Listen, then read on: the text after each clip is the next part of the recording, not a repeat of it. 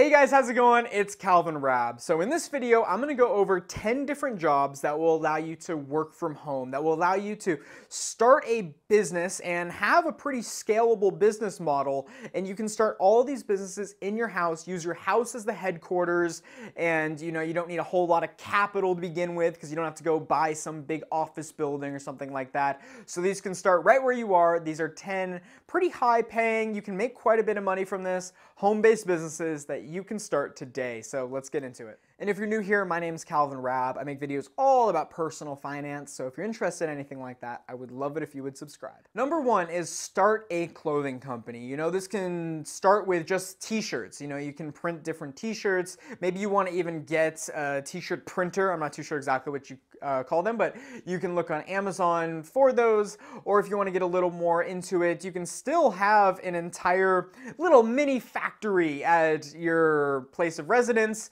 and you can have clothing being made. I've seen this a lot of times. Even at high school, I knew there was one girl who started a clothing company revolving bikinis and different things like that, and there was another group who just started a clothing company. So this is great for even younger people, older people. All it takes, a creative and kind of imaginative mind, someone that has an eye for clothing and just knows what people like. And it starts with just advertising to your friends, and you can create a website and grow from there. So there's plenty of information online about how to start a clothing company, but this may be for you. This may be a way to make money. You can use some room in your house as a storage facility and packaging facility, and you can kind of run the whole show and ship it from there. So this may be something you're interested in. It's a fascinating field, and you can make pretty good money doing it. Number two is Airbnb. Now, this is a little more unorthodox in that you're not starting like your own company, but you are kind of turning your place of residence into a little mini hotel, and you can make money from it. And the cool thing is the infrastructure is already built for you. You just have to sign up there, get your house on it, and start getting some Airbnb customers coming in. So this is a pretty easy thing that you can do. I know a lot of people do that here in San Diego. They have their houses on Airbnb, and you can certainly do that. So maybe look into doing this, get some extra money coming in through Airbnb. Number three is dog care, and I think this is one of the best businesses that you can start if you have a house that's really built for it. If you have a lot of land, maybe an extra building on your property or something like that where you can maybe house some of the dogs, but this is a great thing that you can get into because a lot of people don't really like kennels, and I actually know that because we're now looking for someone to take care of our dog over, well, we're going on vacation next week, and it's just, you don't really want to put him in a kennel. I know kennels have gotten better, but there's still kind of a stigma around them. But I do know some people we took our old dog to. They had a home-based business where they had this big backyard. They'd let the dogs run all day, and it was something that my dog really enjoyed, and they made a whole lot of money from it. Last time we talked to them, they now had an assistant, and it is a full-blown business. So it's also very high in demand. If you are great with animals, have a lot of space, this can be something that can certainly make you a lot of money. Number four is a beauty professional, and I realize that this is a pretty general field, but there are specifics that I want to get into. You can become someone like a hair professional or a makeup professional, and of course you can do people's hair and makeup, and people pay a lot of money for that. I know back when I was in high school, a lot of people would go to some mom's house that did hair and makeup, and then they would pay a little bit of money. They'd get everything set up there, they'd all be looking great for prom or anything along those lines. I also know a lot of kids my age. I know a couple girls who are kind of in that beauty influencer world. They've created an Instagram page and a YouTube channel surrounding makeup and different things like that, and you can make a lot of money through that. And I also know someone, we actually had a neighbor who was kind of had a little mini barber shop at their house, and she would have people come and they would do the hair for them, and she made good money doing that. You are going to look at the legality of this. I do think there are some rules and regulations about starting a real company like that has customers coming in when it's just a normal single family house. So you'll want to look into that, but look in the beauty world. It is a huge industry. I don't know too much about it. If you didn't know, this isn't a beauty channel. That'd be kind of funny if just one day I just posted some like makeup tutorial or something. It would just totally throw everyone off. That probably won't happen. As you can tell, this is not a beauty. This is all about money. So, yeah, money's beautiful. You could say that.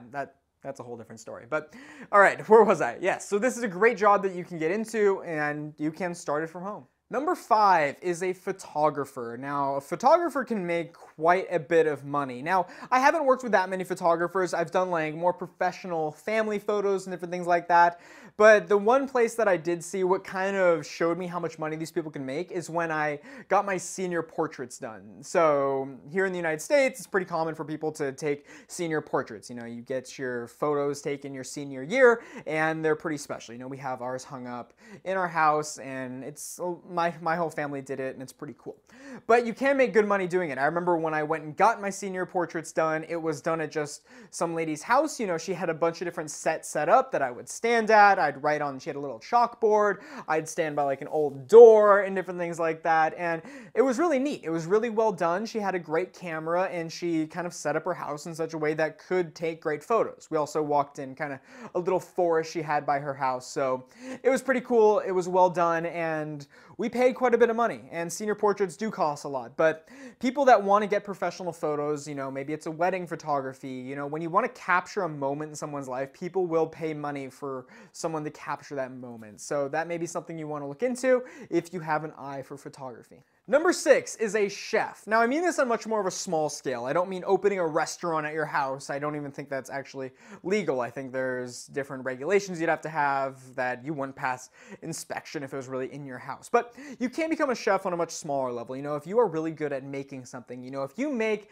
the best chocolate chip cookies that anyone's ever heard of, well, then you can advertise that with your friends. They'll buy it and different things like that. You can also maybe advertise if there's like people around you who can't cook for themselves. Either they're too busy, maybe they're sick. You know, if you have elderly people in your neighborhood or if there's an elderly in the neighborhood by you, you can say, hey, like, I prep these meals, I can cook them for you, you pay me, and then I give you all your meals for a week or something like that. So if you really enjoy cooking, this could be something that could eventually be a business for you. You will want to look at what the rules and different things are, because I know like food and safety may have a little bit of trouble if you're baking all in your house or something. So look what the rules are. But if you keep it on a smaller scale and you're just making chocolate chip cookies or something like that for the neighborhood, I think that will be okay. But don't quote me on that. You'll probably want to talk to a lawyer if you really want to go down this business avenue. Number 7 is a personal trainer. Now, getting healthy is something that people will pay for. You know, people want to be in good shape. People want to be healthy, and you can kind of take advantage of that, and it's a win-win. You know, you make money and you also help someone get healthy, lose weight, whatever their goals are. And the cool thing is you don't really need a gym. You know, if a big gym at least, if you have a little gym that you can create maybe in your garage or something like that, set up a little gym for people. You can set up programs for people.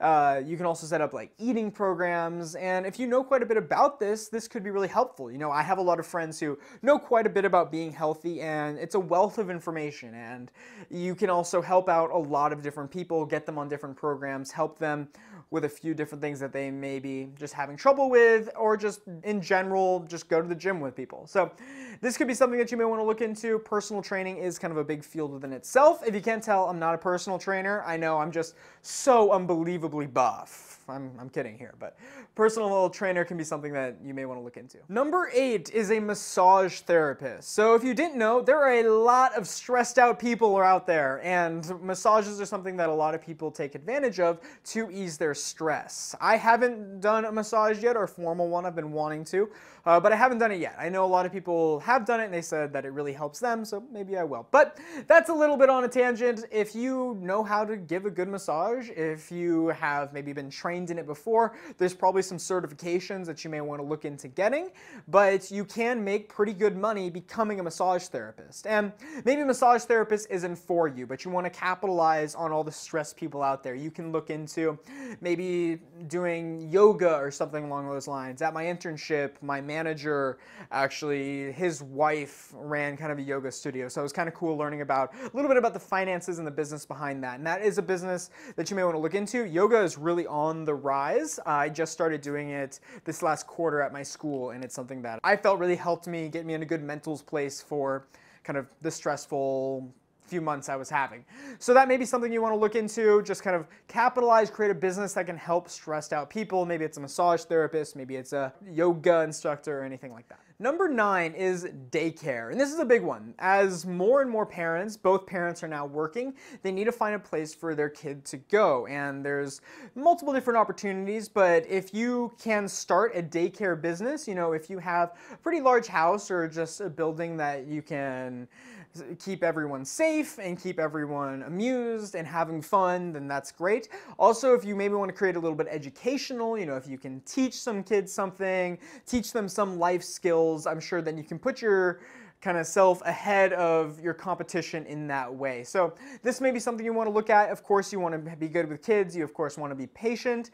And this will be a little bit trickier of a business to start. You know, you may need a little bit of a team to start, but there are opportunities out there for you. I had a friend in high school. He kind of worked for his family's daycare that they had, and he did enjoy it. You know, it's a very fulfilling job. You get to meet with a lot of high energy kids, and no 2 days are the same. So it's certainly an upbeat, kind of crazy job, but it can be very rewarding. The last one, and this one's a little bit more general, but it is so important, and that is an instructor or a tutor. So when I say something like tutor, the first thing you probably think of is an academic tutor, you know, a physics tutor, a chemistry tutor, anything like that. And that's great. You can start a business doing that. My roommate actually runs kind of this little chemistry tutoring business. He is an unbelievable chemist, and he knows a lot about chemistry. He's actually going for his PhD in chemistry, so he's a fascinating guy. But it doesn't have to be in the world of academia. It can be, it doesn't have to be. Just think about what you know. Maybe you can be like a coach, like a basketball coach. Maybe you're really good at shooting. Well, then you can start a business revolving around helping other people shoot. Maybe you're a really good runner, you can help people run, so maybe you can land in like the physical side, or maybe it's something else. Maybe you're really good at chess. You can become a chess coach or something like that. So there's so much opportunity here.